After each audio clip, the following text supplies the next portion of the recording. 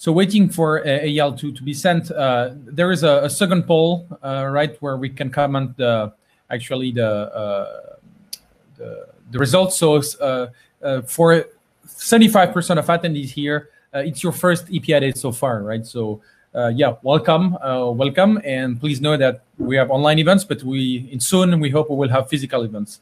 They're coming back. This is why we kept the name of each event, right? So Eyal is here. Coming on stage. Hello, Eyal. How are you? Hi. Great to see you again, Maddie. Yeah, great to see you again. Yeah, the stage is yours for 25 minutes for the Global State of Union, right? Great. Yep. Global State of the Union for Open Banking. Let me see if I can bring up my deck. Should only take a minute. I've never used this platform before, so hopefully it's not too fidgety. Yeah, that's always a challenge. It's the third button below the. I think that ought to do it, right? So yeah. I'm not sure how does that. Oh, and I can see in the window what everybody else sees. Wonderful. Wonderful. The stage is yours. See you in 25 minutes. Great. Thanks, Maddie. Hello, everyone. I hope you can see my screen okay. For those of you who don't know me, my name is Eyal Sivan. I've been in IT for 25 years. Last 15 of that was with a major bank where I led the integration practice. But earlier this year, I decided to leave. And the reason I decided to leave is because I fell in love. I fell in love with something called open banking. And I decided that I wanted to dedicate my career to open banking. So on good terms, I left the large bank and decided to start an open banking podcast under the name Mr. Open Banking. I invite you to listen to it. It's the only podcast dedicated to open banking out there. And more recently than that, I joined Axway as their head of open banking, where I'm helping Axway sharpen our focus on that space. Today, I'm here to talk to you about the global state of the union. How is open banking doing around the world? I've only got 25 minutes, so it's going to be a bit of a whirlwind tour. And I look forward to your questions at the end. Global state of the union. This is really intended to give you an idea of how open banking is doing. And I'm going to focus on really 2020, as you'll see. I could go right back into the history, go all the way back to PSD2, but you've probably seen a lot of presentations like that. So instead, I'm going to focus on current events and hopefully give you a good idea of what's going on. So it helps to start with a definition. What exactly is open banking? And I apologize to those of you who have a very clear definition in your head, but what I find out there is that even though this is a seemingly simple question, it really is something that you find inconsistent answers to all over the world. And I think it helps to frame it for the rest of our discussion. So all the way on the left in this simple diagram, what you see here is what you could call partner banking, right? The idea that I have APIs and I leave the four walls of my bank. I connect to Visa. I connect to TSYS so that I can process transactions. I connect to, say, SWIFT. But all of those associations required you to sit down with that third party and ink some sort of a deal and then run a project to integrate your systems. That is nowhere near open banking. So banks that say, look, I connect to Visa, therefore I do open banking, fundamentally misunderstand what it is. The second stage is closer. This is when you have a developer portal. When a bank says, hey, I've got open APIs. I've published them in some place that a third party can come sight unseen without signing a contract and start using my APIs to connect to my systems. This is far, far better and gives you much more scale and is much closer to open banking than partner banking or B2B. However, it is not open banking, at least by my definition. And the reason it is not is because it is not based on an open standard. Real open banking only happens when you agree on a common open standard for the entire ecosystem. And that is the journey that the world is currently on, as you'll see. That middle part is pretty good. And really, in regions that don't have any open banking regulation or any kind of spec that an industry consortium has agreed on, you're sort of stuck with that middle box. Publish the best open APIs, create the best developer experience that you can. And that has often come to be called these days platform banking, where you're trying to create an open platform where, sometimes closed, I guess, where developers can come and use your APIs to build new kinds of solutions. So by and large, as you'll see when we do the tour, the world is sort of caught between the middle picture and the one all the way on the right. So very few regions have a full-fledged thriving open banking ecosystem because it's such a new idea. Many of them still look at this banking as a platform, as a stepping stone to get there. And that's really borne out by the data. So the first thing that we can look at, if we consider that definition, is global banking platforms. So while open banking is a little iffy on the definition, the notion of a global banking platform is pretty well understood, with banks really taking on this notion of building platforms as the norm, right? They are happy to start opening up their APIs, at least the advanced ones, and publishing API products. And here you see a map of how that's going all over the world. Note that this is Q1, and this is what I'd like to stress. This is Q1 of 2020, 197 total platforms all over the world, something in the neighborhood of 1,434, I have it written down in my notes, API products, which is to say APIs published. So that's pretty amazing. Already we're at 197 globally. You'll notice that the regions in Europe, Scandinavia, Eastern Europe, and Russia are far and away leading. And we'll talk about the correlation to regulations, why that might be happening. But the real standout here is, of course, Asia Pacific, who, while they aren't really leading the pack in the platform numbers, they are absolutely crushing everybody when it comes to API products. And that's very understandable given the number of innovative APIs you see coming out of the region and real working revenue models coming out of that region. So all this to say that you're seeing a steady growth, and all through 2019, rather, you saw a growth rate of between 20 and 30% per quarter. But then something amazing happened. And I want to stress before we leave this slide, as the bottom line says, a platform is regulated or otherwise. This statistic is not necessarily tied to the existence of open banking regulation. It leverages the previous definition that says, if you're building open APIs that invite third parties to build solutions, then you're effectively feeding into this stat and moving towards open banking. So let's take a look at more statistics that demonstrate that sort of correlation. And a really astounding fact, and this is what I wanted to point out. This next slide you're going to see is Q2 2020. Note the difference. We went from 197 platforms globally in Q1 to 293 in Q2. That's a 50% growth.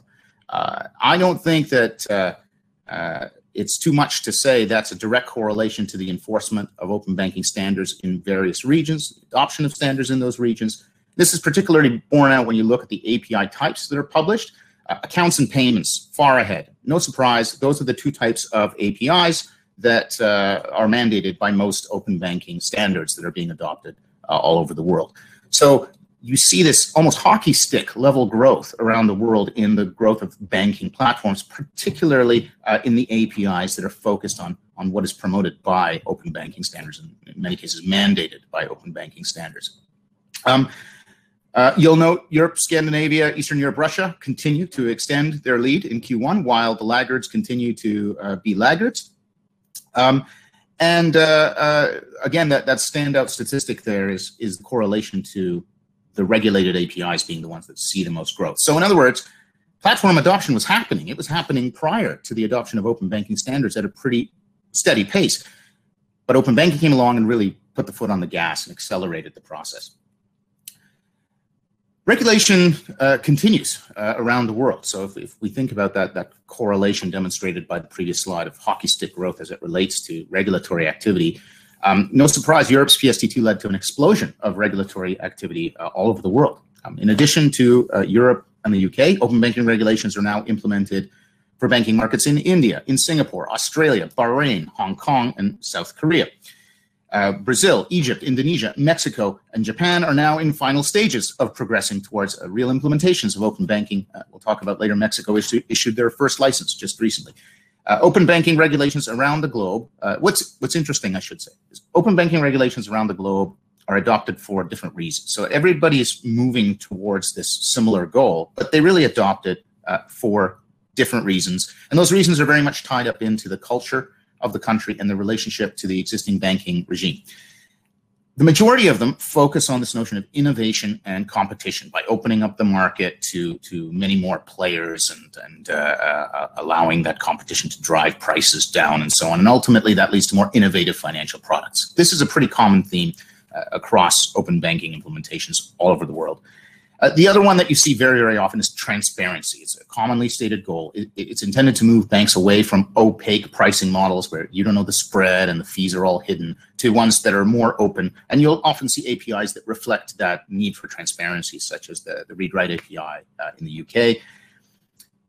But then you get a little more specific to region. Some, like the UK and Israel notably, specifically stipulate that this innovation should aim to improve outcomes for end customers. Others don't explicitly say that, but the UK and Israel do. They say this has to be customer focused, and if customers are happy and making more money and you see a growth in the economy, that's a goal, an outright goal of the standard. Some have gone even further. Australia and New Zealand focus on enabling this notion of data rights. They focus very heavily on this is about the customer owning their data, and they have built that into their regulation. But that's pretty philosophically forward thinking, but watched very closely by the rest of the world because it's philosophically forward thinking. The notion of security risk, systemic security risk because of screen scraping is a key driver in some regions, notably Brazil, Canada, and the US. So Canada and the US love to talk about how, well, look, the demand is there. People have signed up for these services. They just use poor technology to make them work, i.e. Screen scraping and credential sharing. So they've put that at the center of their efforts to adopt open banking, removing that systemic risk. And the importance of interoperability across borders and between different stakeholders and different central banks is more applicable to regions like Europe, India, and Japan, less so for other places. The one you might have noticed I missed, despite it being a secondary goal almost everywhere, because it plays really well, the fact is only Egypt, Indonesia, Mexico, and Rwanda specifically stipulate that the goal of open banking is to improve financial inclusion and target the unbanked. I'll stress again, in many regions, this is a secondary goal. They definitely see the opportunity to open up banking to the long tail, what they call the unbanked or the underserved. But only in Egypt, Indonesia, Mexico, and Rwanda has this been specifically stated as a goal of the standard. So again, the point here is regions may adopt open banking for different reasons, but they're all arriving at the same place. And that same place is this notion of common standards. Okay, so there's a misconception in the open banking world that when you say open banking, a colleague of mine from FTX, Don Cardinal, likes to say capital O, capital B versus lowercase o, lowercase b. There is this automatic thinking that says, well, you must be talking about capital O, capital B, which means you must be talking about regulation. But remember, open banking, strictly speaking, is just about the development of a common standard. It isn't about the development of regulation per se. You can get to a common standard in different ways. So in practice, what you usually see is a blended model, and that's what this diagram is intended to indicate. You see a blend of government acting as a kind of catalyst and setting a timeline and setting broad goals. And sometimes these goals are fairly specific and sometimes they're looser. Oftentimes, even within a regulated standard, you have voluntary aspects and mandatory aspects. So you'll see different regulatory bodies play with that needle and sort of move things around depending on what makes sense for their region. Very often you see the regulators say, okay, here's your timeline, here's your goal, but ultimately the standard will be developed by an industry-led consortium, which is to say privately. So for those out there who are saying, well, you don't want the government writing the spec, very rarely does the government actually write the spec. They set some goals and then they hand it off to some industry-led body like the Berlin Group in Europe or Open Banking UK to actually. Yep. Yeah, sorry. Can you put your screen in full screen mode because you are not in presentation mode. Yeah, okay. Sorry. Is that better? Yeah, that's better. Thank you. Oh, sorry. I hope here I'll take everybody through the slides one more time in case you didn't see them. So that's your global open banking platform slide. That's your indication of growth between Q1 and Q2. I'll be happy to share these later, so you'll be able to look at them at your leisure. This is the indication of state of regulation around the world. And finally, this is where we were in terms of common standards. So many different approaches to open banking. Like I said, often what you see in practice is a blended approach between regulatory and industry-led and the emergence of industry-led consortiums. Depending on where you are, we talked about different regions having different goals. They'll swing the needle more towards industry-led or more towards regulated, but very rarely do you have a pure play, it's only one or the other. It's not really an either or in practice. And then finally, you have API standards extensions being introduced, typically by solution vendors, sometimes people who are very large and ingrained in the existing system like Swift, sometimes startups who are introducing something new to the market. Open Bank project from Tesla notably really went down this road long before there were any regulations, and then started to incorporate their solution into the regulatory regimes. So in reality, open banking is happening across all of these different approaches. Okay, so this is important to stress because it isn't just capital O, capital B. There are many different approaches to open banking. There's many lowercase o, lowercase b. You'll notice that's my default, lowercase, because it's important to stress that there's different ways to get there. But the goal is the same. We're trying to get to this notion of open standards, the development of a common open standard for the financial services ecosystem. And to measure the success of open banking, you really have to look at all of these activities holistically. Now, I could spend the rest of my time taking you through more statistics and world maps, but to be honest, I think there's a better way to get a sense of how open banking is doing, and that's to look at something a little more fun, top 5 lists. Okay, so the remainder of my slides are really top 5 lists of important stuff you should know that is happening out there that is really indicating the success of open banking, and that we're clearly moving towards something like open banking the world over. So let's begin. I want to stress that this is 2020. I'm not going to talk about Apple Card. I'm not going to talk about Google checking accounts. I have limited my top 5 lists to 2020 events, which is pretty crazy because we're, first of all, are going through this crisis that disrupted a lot, but also the year's not over. So there's still a lot happening. Even so, it was pretty easy to come up with top 5 lists for a couple of major categories. So let's start with acquisitions. This was huge news. Opened up the year with a bang in January. On January 13th, Visa announced that they would be buying aggregator Plaid for $5.3 billion. A huge deal, and really the beginning of a sweep of acquisitions that you saw happening in the fintech and the sort of open banking / aggregator kind of space. It took them a little while, but on June 23rd, MasterCard announced that they would be buying open banking player Finicity for $825 million. These two can really sort of be taken as a pair, because what you're looking at is the big card providers positioning their pieces on the board to get ready for open banking, a world where they may no longer have a monopoly on the payment rails like they enjoy today, and certainly not on the point of sale, which they realized they were already losing with things like Square and PayPal. So what they're trying to do is acquire the right assets to be able to play in this open banking world. Then on February 24th, the same but different, Intuit announced it would be buying fintech marketplace provider Credit Karma for $7.1 billion.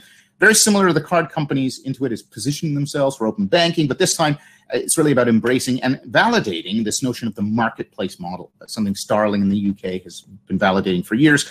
So even in a supposed laggard region like the US, you see these very important moves taking place where they see the writing on the wall. They know we're headed towards some sort of common standard, some sort of marketplace model, and they're positioning themselves with very large, frankly, acquisitions. Across the pond, on February 4th, French payments giant Worldline announced it would be buying Rival Ingenico for $8.6 billion, creating a massive global payments powerhouse. This is more a massing of the forces, this time in the payment space. And finally, even within the domain of open banking specialists, you see consolidation happening as all these companies position themselves for the coming battle that they see increasing in volume around the world. Notably, Scandinavian open banking success story Tink on March 27th announced live events, right? That's my dog running around upstairs. Sorry about that. Notably, Scandinavian open banking success story Tink announced on March 27th they would be purchasing Eurobits for 18 million. And then very recently, just on July 16th, they acquired credit decisioning provider Instantor for another 4.2 million. So even within the domain of specialized open banking providers, you're seeing this consolidation as everybody lines up their pieces for the coming battle. So more indications, this time on the regulatory side.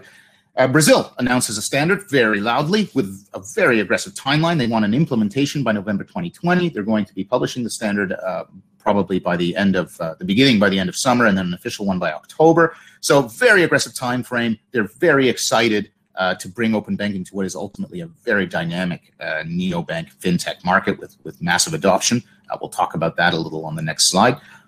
Number two, Mexico licenses their very first fintech under their fintech law that they introduced back in 2018. An excellent standard. They really took the UK standard and extended it with some key capabilities. And the other cool thing that Mexico is doing is they love crypto. They have a ton of cryptocurrency exchanges, and their first license that they issued under the fintech law was in fact to a crypto wallet provider. So they are now a bank, a crypto-driven bank that Mexico was happy to give a license to. Very interesting move from a regulated region. Number three, UK, OBIE, very much the darling of the open banking world, launches the Open Banking App Store. I encourage those of you who have not seen it to go check it out. It is an amazing way to browse through the solutions that providers have built on top of the open banking standards in the UK. If you are at companies where you're running into people who say, show me what this can do, show me some use cases, what is this really all about? Point them to the Open Banking App Store at the OBIE. It's a wonderful way to display what's possible. Finally, number four, Australia CDR goes live. CDR, the consumer data right that everybody's been watching in Australia for ages because it's philosophically forward thinking, has officially gone live on July 1st. So we're going to see how this experiment goes of a multi-sector standard that is really focused on consumers and their rights to their data as opposed to banking per se. Fascinating to continue to watch their progress. And finally, very, very recently, just 4 days ago, the U.S. Consumer Financial Protection Bureau announced that it will leverage, this is going to sound boring, but I'll explain it, Section 1033 of the Dodd-Frank Act to push for what they call, quote, consumer authorized access to financial data. Now, as boring as they tried to make it sound, the message was clear. They are getting behind the lowercase o, lowercase b version of open banking and recognizing the right for consumers to be able to share their financial data in secure ways based on what will ultimately be a standard. So even the US is starting to make moves towards essentially getting behind open banking and embracing open banking. And that just happened, again, 4 days ago. So you can see this movement accelerating. Other events notable that are really indicating change in the banking ecosystem. Number one, Brazilian decacorn, right? Unicorn times 10, enjoys record-breaking growth over the last little period. They had 5 million users in February of 2019, 15 million, so 10 million more. What is that? 200% growth between February and October of last year. I know I promised I would keep it to 2020, so let me do that. From October of last year, they got to 20 million customers by January. So they added another 5 million in a quarter, in 3 months. And so think about that for a second. That made them the largest neobank, largest digital-only bank outside of Asia by a mile. And this shows exactly how quickly the right digital offering can sweep through a region and really take over a market. Incumbents out there, take note of how quickly that can happen. And you want open banking in there to be able to ensure it happens in a controlled way. Looking at this, I actually want to switch number 2 and number 3 because we're talking about Brazil anyway. On the flip side of the rise of new bank in Brazil, WhatsApp, the second largest market for WhatsApp in the world is Brazil. And they recently tried to launch WhatsApp peer-to-peer payments. The Brazilian central bank stepped in and suspended it. They said, nope, not allowed because of competition. If WhatsApp wants to play here, they have to follow our upcoming open banking regulation. So they are in talks with Facebook now to make sure that that happens. But what they cited was competition. So if you look at that sort of combination of events in Brazil, the rise of new bank, and then the suspension of WhatsApp payments as they develop standards, it's an enormously dynamic market right now and really a microcosm of open banking at large around the world. Let's go back to number 2. Wirecard. Wirecard is a German payment and deposit provider who really completely imploded. What was the number in my notes? The 4 billion euros apparently just disappeared. And it seems like the regulators were sort of complicit or somehow involved. So it's a really ugly situation that highlighted the dangers of building out a fintech ecosystem, even one that's regulated, because Wirecard is a regulated entity, without clear traceability, without clear recourse, without clear liability laws in place. So really a wake-up call for people who are very bullish about building out a fintech ecosystem without many controls. Number 4, OBIE, again, the darlings, launched the Power of the Network, which is a campaign highlighting open banking providers that were aiding in the COVID-19 relief effort. wonderful campaign that demonstrated how open banking can be used for good, not just for the underbanked and so on, but in a crisis situation where you need your economy to pivot quickly and provide new services quickly. Open banking gives you the ability to do that, and that was demonstrated through the Power of the Network campaign. And finally, number 5, it's really a non-event, but worth mentioning. Canadians publish a paper. Back in January, the Canadian Finance Minister published a paper that was actually quite good. Unfortunately, it lacked serious teeth, didn't really set a timeline, and as a result, Canada has recently hired PwC to assist in the second round of consultation. So Canadians continue, unfortunately, I say as a Canadian, to lag, and the press has not been kind. I included them here as an event to show that you ignore this at your peril, right? It's happening all over the world, and if you keep pontificating and talking about it, the rest of the world is gonna come for you anyway. Not only has the Canadian press been roughly attacking the finance minister, incumbent banks, about not making more progress, what you're seeing is fintechs, large and small, like VoPay and PayPal, trying to eat away at the edges and introduce ways to provide open banking functionality, whether the large incumbents want it or not. And this really reinforces the fact that, sorry, my fellow Canadian bankers, open banking is not coming. Okay, it's not coming. It's here. And the regions that ignore it do so at their peril. Which brings me to my colleague, Chris Michael, founder of Ozone API and head of technology at Open Banking UK. I had him as the first guest on the Mr. Open Banking podcast, and he dropped a marvelous quote. He said, at the end of the day, open banking is here now, and it's not going away. So really, the question remains, what are you going to do about it? Right? It can no longer be ignored. Thank you, in particular, to my partners at Platformable, who provided all of the wonderful data, and of course, Axway, who really makes all of this possible, the Mr. Open Banking podcast, and is going to be working with Platformable to bring you the complete report in just a couple of weeks. So if you're interested in seeing the rest of the data and the whole state of the market report that shows you how open banking is going all over the world from several dimensions that I did not discuss today, I encourage you to keep an eye on axway.com and platformable.com. We'll be publishing that report shortly. If you enjoyed what you heard here today, I encourage you to check out me at mropenbanking.com and the podcast and give it a listen. And I hope that you enjoy it. Thank you very much for your time. Yeah, thank you, Eyal. Really, we have time for one quick question. One question about the partnership between banks and fintechs in APIs. It seems that they say the future is about partnering, but actually it comes more about acquisition or competition more than, let's say, cooperation. Do you see that just? Do you think it's just a trend, or now like the honeymoon is over? Oh, I think, yeah. Okay, we'll have maybe that for another session. And now it's time. Oh yeah, Eyal. Maybe just answering that question, Eyal. Sorry, I think I hit a button I wasn't supposed to hit. Can you hear me now? Yeah. Did you have the question? Yes, I did hear the question. Sorry about logging off. So I did highlight some major acquisitions. I think that's an indication that this is getting serious, right? It's very easy to say partner, and you saw, large banks, they left a token partner and so on. But when they start acquiring companies, it shows that they're very serious about this, let's say, honeymoon period, as you put it, somewhat being over. That said, look, there were some items I had to keep off the list. You saw one instance where Lending Club, for example, in the US, acquired a bank just for their charter. So you're starting to see the open banking players and the fintechs become large enough that they are making the acquisition moves. So I think this is just a symptom of the growth in the market and the growth and the opportunity, that we are beyond this sort of loosey-goosey, let's partner, and we're talking real deals, real brass tacks, real API products, as everyone moves to really monetize and capture a chunk of the market. Right? The British invasion of the neobanks into the US is another example. Yeah, thank you very much for answering that question. It seems like banks wants to be fintechs and fintechs wants to be banks, and they'll meet at the API level, right?